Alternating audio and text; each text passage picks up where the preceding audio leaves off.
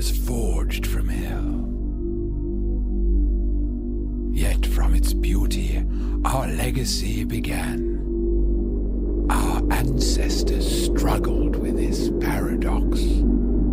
But today we take solace in our past.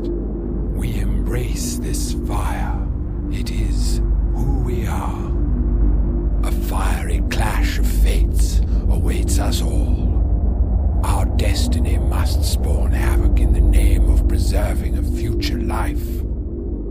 Do not weep for us, or fear the path that we've chosen. What we do now, we do for the survival of our species. We will rescue us from ourselves.